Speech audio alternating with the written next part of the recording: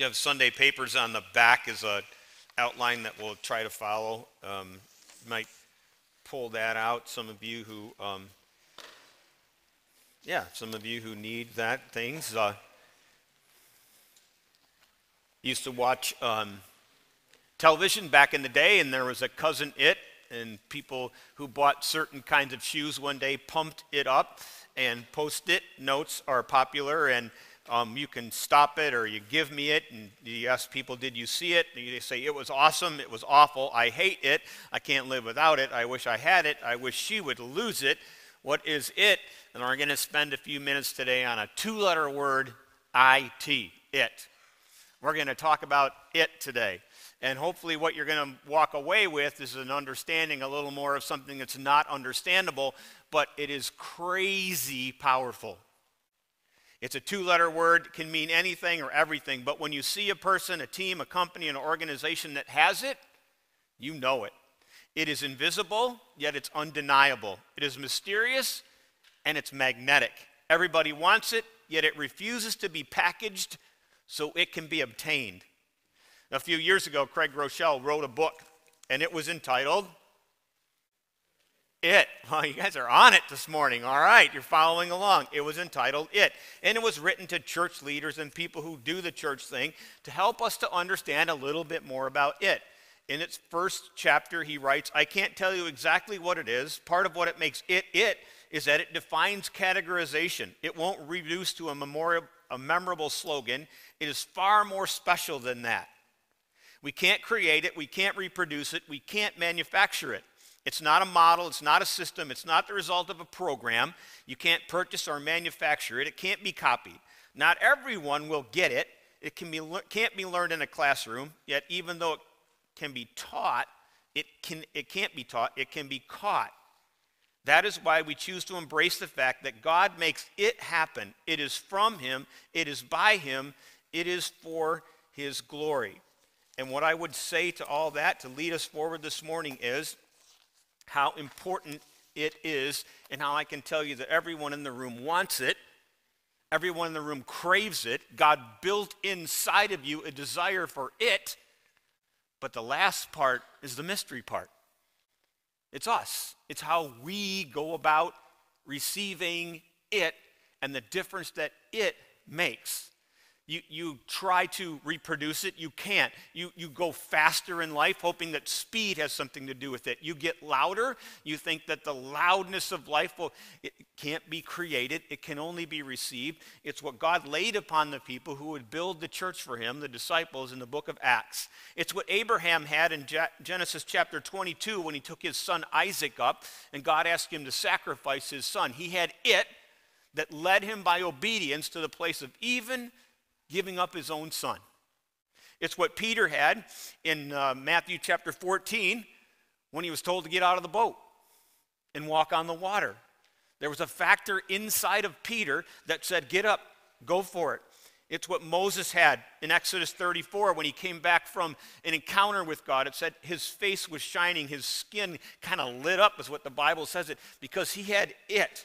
It's what Stephen had in Acts chapter 7 as he was receiving the stones that would kill him in a cruel death. He was being stoned to death, but everyone around him saw in the last moments of his life that he had it. He had the presence of God. And I want to direct your attention just for a second to the book of Acts this morning and show you that in Acts, Peter and John had it. In Acts chapter 4, so there's an encounter. And if you went through the book of Acts, so they won't have time to do in detail this morning, you'll see that this is the book that's right after the crucifixion, right after the resurrection, right after Jesus comes and begins to show his face, literally, to his disciples again. And he tells them, this is a process, fellas, and he need to leave so it can move forward. It's been the startup of something in the 3 years of Jesus' public ministry, but now he's going to leave, and the carry out of the ministry will be left in the hands of these 11, and they'll elect a 12th guy. These 12 people will carry on the operation of the kingdom of God on earth. So he says to them, here's how it's going to happen. Wait for it, because you will receive it, and when you receive it, then I want you to go out and distribute it. So they wait. And it comes upon them. in the presence of the Spirit of God, or in the process, in the moment of the indwelling, I don't care which word, the fullness, which word you use, God comes upon them. And right away you understand this as you look through the scripture, that right away you understand that right when God comes upon people, it's a misunderstood moment, right? The crowd around him says, really, this early in the morning you started drinking? And they have to explain that when God came upon them, it looked crazy, it looked radical, but it wasn't that. It was God. It was God refusing to be contained in description. It was God moving on these people for the advancement of the kingdom. And so they go out. Peter and John go out in the 3rd chapter of Acts, and they go to the temple where they've gone many, many times, and they see, and probably have seen before, a man at the temple gates, and he's doing what you do in that day if you don't have the ability to sustain yourself. He's crippled. So he comes to that place, and he begs for money. That's what you do. They look at him. He expects money from them. Hey, give me something. And they say, we don't have this. This is critical. Is we don't have silver or gold, but what we have, we will give you. It's the idea that what God has given them, Acts chapter 1, Acts chapter 2, they are to distribute to others, and they give him a power of healing. Now, this is crazy good because that looks unobtainable to us. It looks like a certain amount of people or a certain person, they must have had this, they must have had that. Acts chapter 4 tells you exactly the opposite in verse 13. They're hauled in front of a whole bunch of religious people. They're asked, what are you doing? How are you doing this? End of chapter 3, beginning of chapter 4. This is their description, if you will, of these people, of these two guys. When they saw the courage of Peter and John, Acts 4:13, and realized that they were unschooled, ordinary men, they were astonished, and they took note that these men had been with Jesus. I'm about to blow up the church system, and you're going to go, that's awkward, but I'm going to tell you the people that God uses are not the most educated. They don't spend the most time in the building. They don't have the most degrees. They have it. They have it.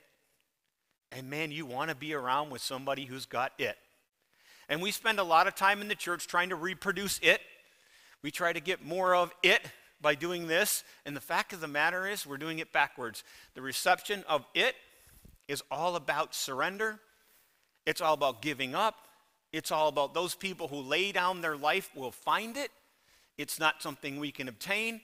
It's not something we can impress somebody with. But when you have it, it is unmistakable. So, you're an educator, you run a business, you're a coach.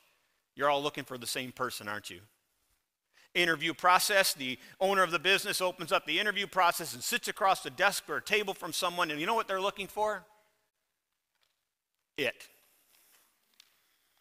They are. You know what the deal is? There are many candidates to these job positions, and they all come into the room with credentials and this and educations and that. But the good employer is going, there's one thing that doesn't come in that package. It's called want to. It's called it. It's the drive, it's the passion, it's the inner stuff that says, I'll overcome, I'll move forward. And when you find those people, they make businesses go. They make teams succeed. They're the standouts in the classroom because what you can't give is it. The want to part, the inner drive in a person. And everyone in this room is a product of that. And every one of you knows, yeah, that's what I want to be. Yet there is a big fight going on to keep you from being a person that possesses it. Because the it's of the world, the people that have it, they drive the kingdom forward. So there's a big moment in that. It's a rare combination of qualities. That's what it says in your little outline thing. It's a passion for God's presence, a deep craving to reach the lost. There's integrity, there's spirit-filled faith, there's down-to-earth humility, there's brokenness. But you still can't get enough words around this thing. Someone has it. You got it. And you got it to give away. And the more of it you give away, the more you know the power of it. And the more God supplies it. The more you withdraw, the more you go back into safety and security and surroundings, you lose the edge of it. You lose the moment of it. It's not a model system. It's not a result of programs. You can't purchase it. It can't be copied. Not everyone will get it. It can be learned even though it's really tough. The factors of the good news, if you don't have it, you can get it. The bad news is you have it, you can lose it. Beautiful buildings, cool environments, and the right technology are not necessary to have it. In fact, it's almost exactly the opposite.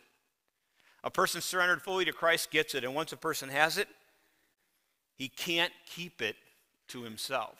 And that's the awesome opportunity we have this morning, is to understand we can't keep it for ourselves. I recognize a message like this is a bit challenging because, fuzzy as it sounds,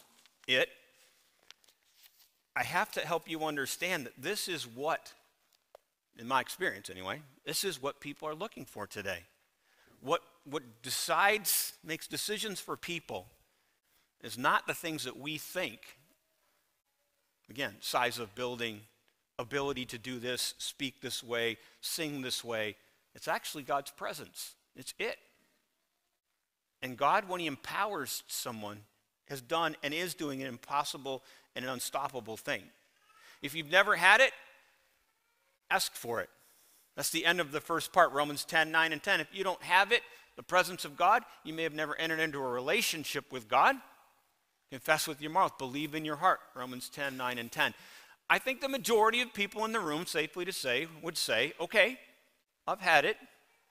I'm a Christian. I'm a walking with God person. I received him, but maybe we're in these places of maybe a coolness toward it, or we've lost it. So the middle part of the bulletin, outline on the back, says, if you've had it, first of all, admit you lost it.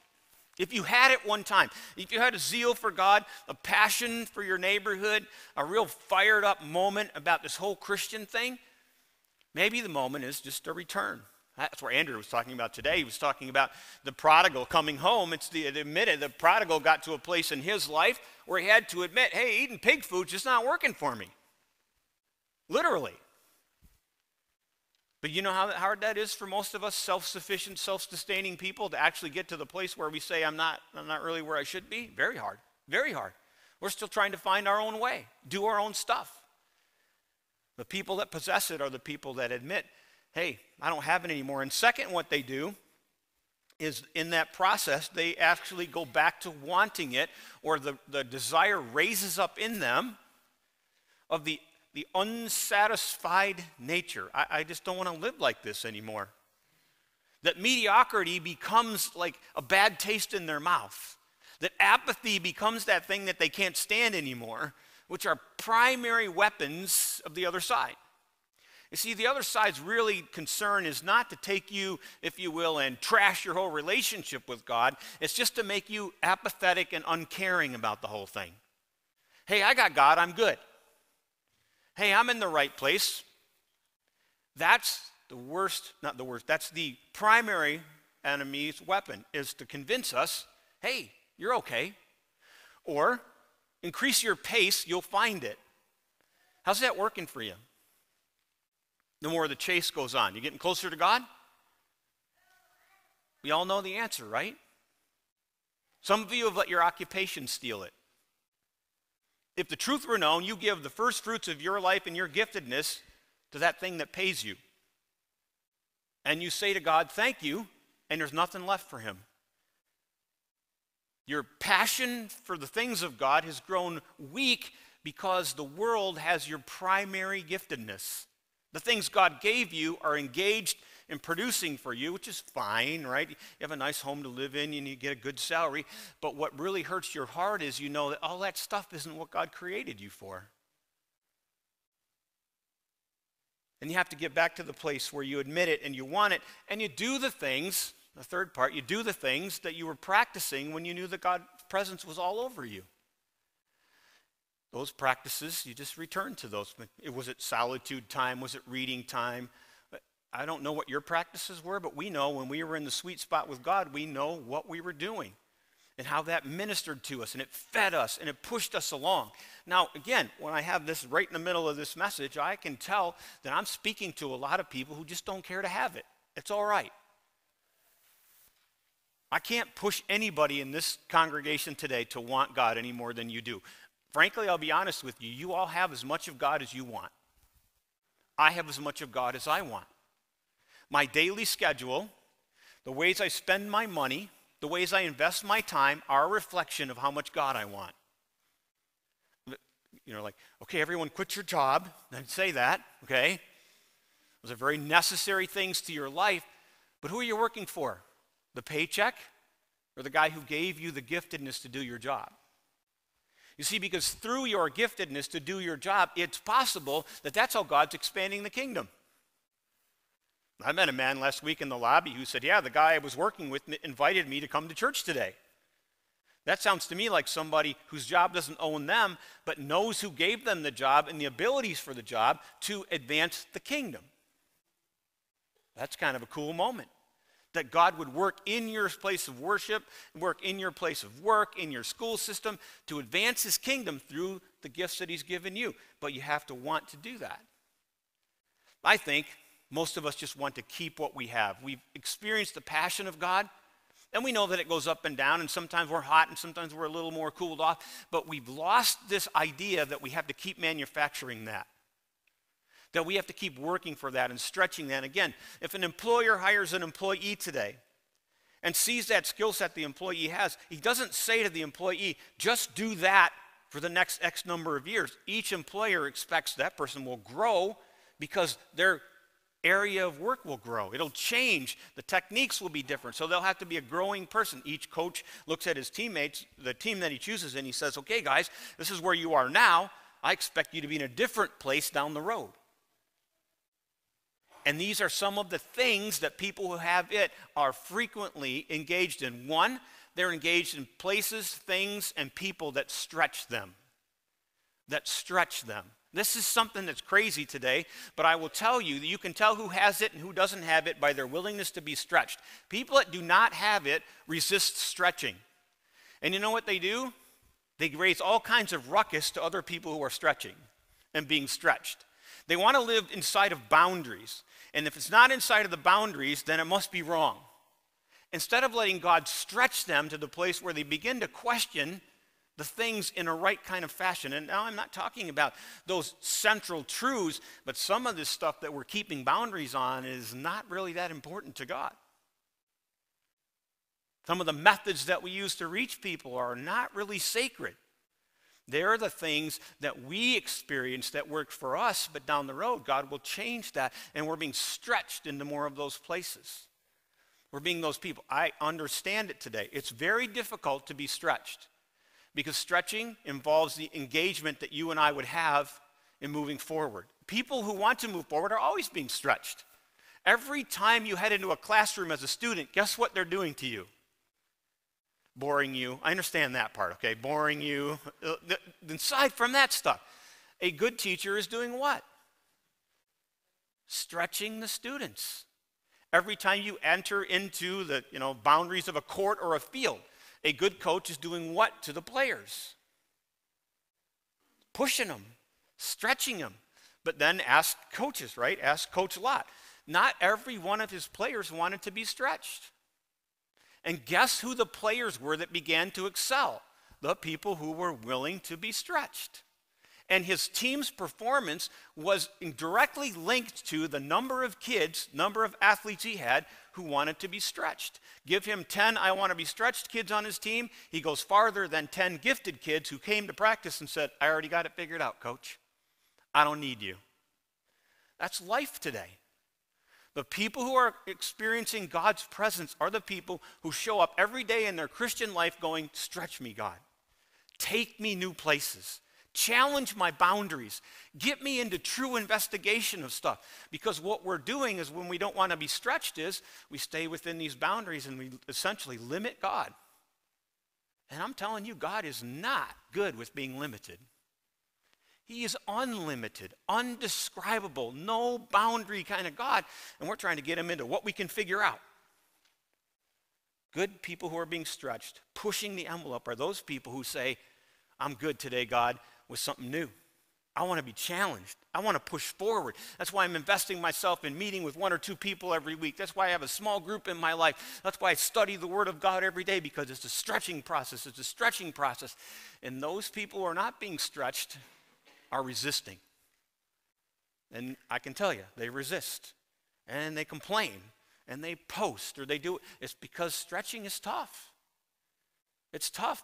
You have to get in it to be stretched. You know, people come to practice on the sports team or go to classrooms. They don't show up that way every day. Sometimes they're tired and bored, and the coach is the enemy. But what the coach is relentless on is, I will stretch you, I will stretch you, I will stretch you. Second, what people who have it are always striving to be, is, or always allowing themselves to be, if you will, is to be ruined. Ruined. Good things happen when you are ruined in the right way. Ruining is the process that God takes us through to show us our passions. And you already know that, some of you. Some of you cannot stand, and you're going to fill in the blank. That thing that ruins you is very likely the very thing God is calling you to engage in. So you are a person who's never gone out of the country, and one day there's a missions trip offered through your church, and you go there, and guess what happens on your missions trip?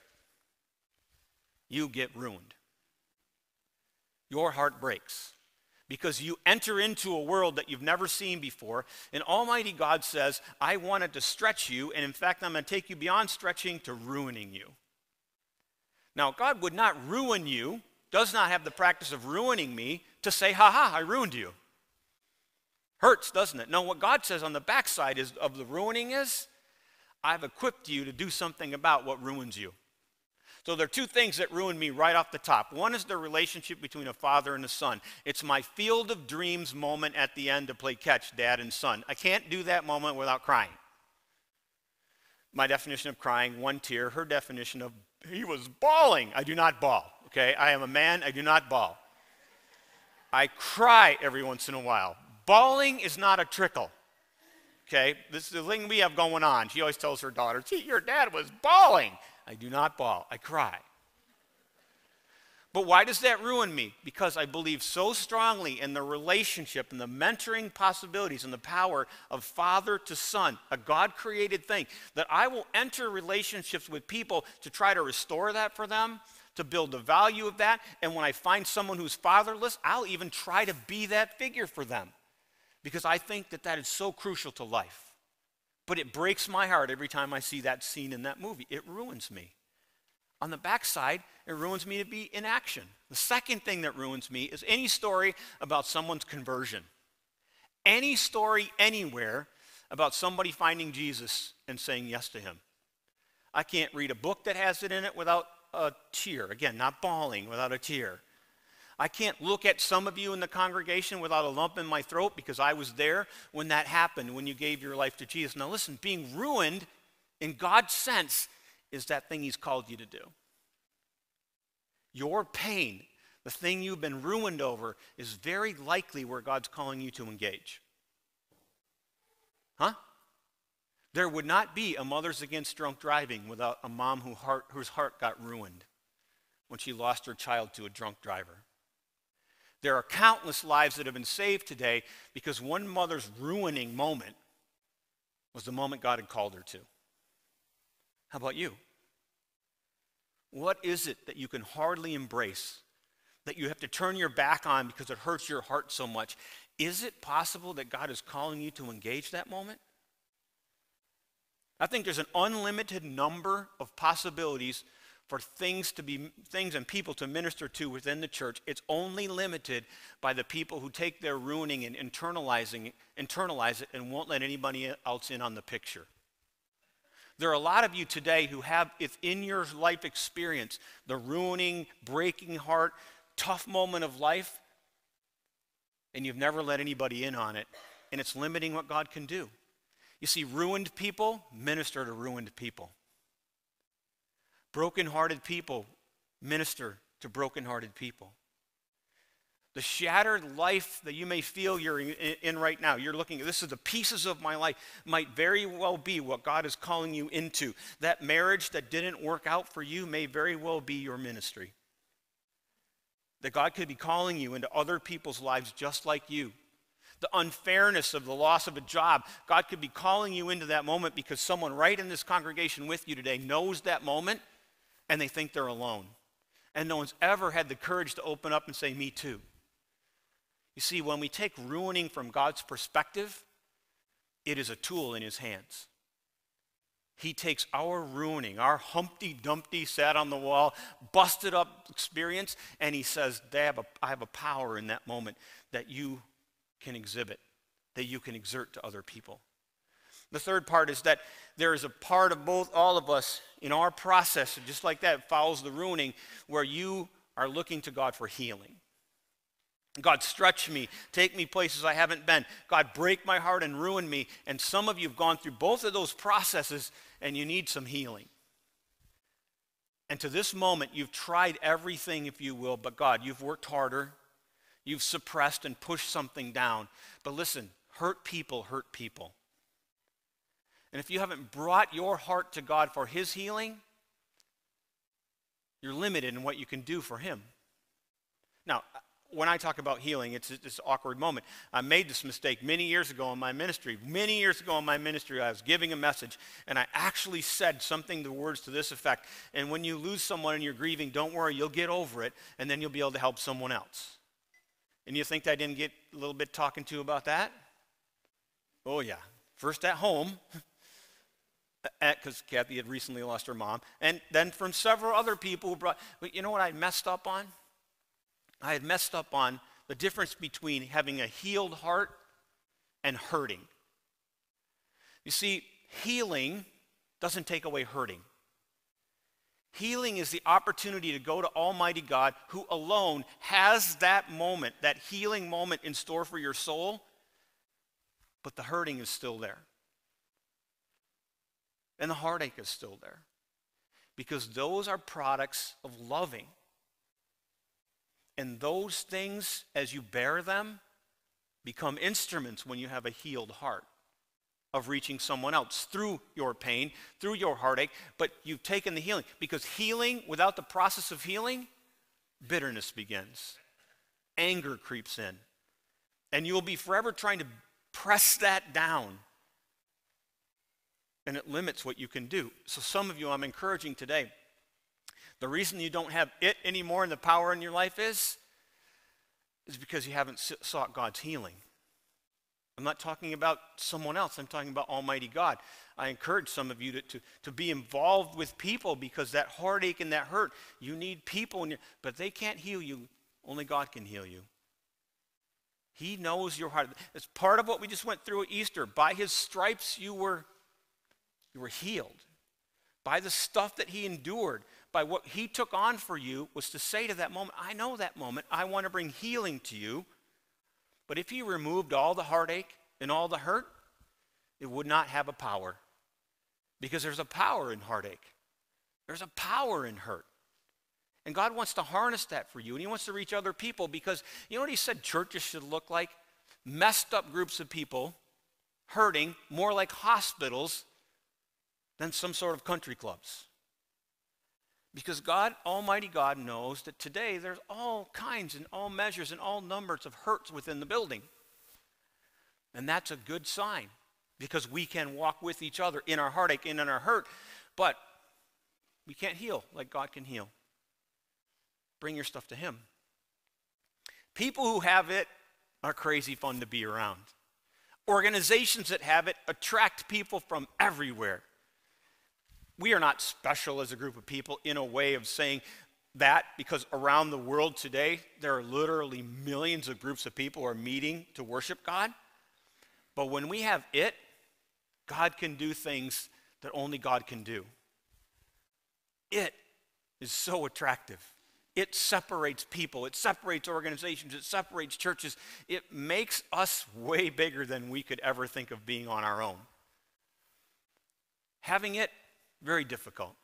Very difficult. Living in the middle of it, fighting back the processes of just becoming normal or apathetic or I have enough or coasting or drifting or whatever. It's always, and it will be, a constant struggle. But passion for God and the things of God, will always trump your performances. They will always trump your performances. You're worried about the wrong things. We're worried about the wrong things sometimes. We do this well enough. If we get that done right, I want us to strive for excellence. But listen, at the end of the day, it's do we have it or not? Do you have it or not? Are you striving to bring your life to the place where it's, I lay down my life to gain my life? I'm giving up the stuff, God, that's mine, and I just wholly want to take on you? There's a power in that. There's an attraction in that. All around the world today, God is using people who have it to do extraordinary things beyond their stuff, beyond what they can ask, beyond what they can imagine, Ephesians 3:20 says. Those people are doing things for God's kingdom because they have it. They don't look like it on the outside, but they have it. They're the people that God is using. I want to be part of a church, a group of people. And the people say, what's going on over there? And I want to say, you can't describe it. You can't package it. But it is happening because it changes people's lives. Stand and pray. God, this morning I thank you that I can tell. Now you look out in this crowd when I'm talking right now, I can tell there are some really hungry people to have it. You know, we do. We have as much of you as we want. And there are some people today who want so much more, who are not satisfied with the walk with God that they have, who are not ready to say they've arrived or achieved something, who are really wanting to be stretched and ruined for your sake. I ask you to be in the process with us. Stretch us, Lord. Take us into places where we never would have seen ourselves going. Ruin us for the things of God. Heal our hearts from the stuff of the world that happens. It's unfair. It doesn't make sense. Bring a healing to people in that way this morning. But let us be described as people who have it. It's just confusing sometimes. We won't even know how to do it, but we'll know, wow, God, you're in the midst of us because you are working. People have it. They're excited about you.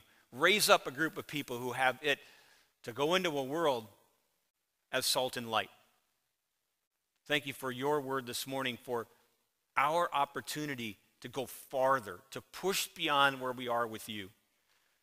That's what our souls are really crying out for today, is help me to be more, God. Drive us forward, push us, Lord. We want to have that indescribable thing of God. We pray this in Christ's name. Amen.